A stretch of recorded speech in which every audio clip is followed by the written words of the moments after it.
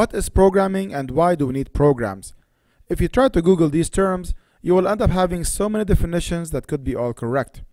The definition I'm going to go with aligns with upcoming video tutorials when we uncovered the concepts of the 4 main industrial programming languages.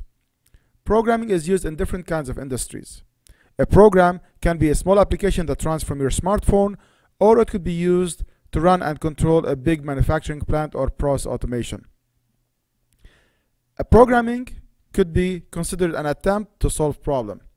And the best approach we are going to follow in solving or building programs to solve any problem will be by breaking this problem down into minor problems.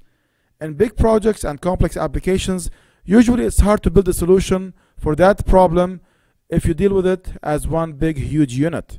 On the other side, it would be much easier to focus on these minor or smaller problems and develop solutions for them. As you proceed, you are going to discover that the cumulative solutions for these minor problems will add up and will form one big solution for the big problem.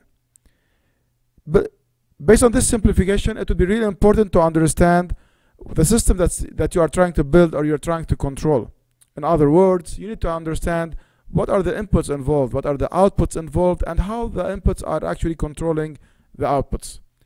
After this simplification and system recognition, we need to move ahead to the next step and set up a plan or a solution.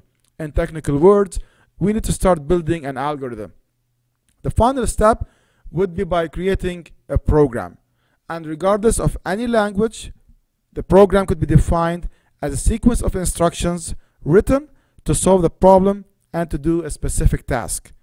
As you can see over here, the keyword is instructions.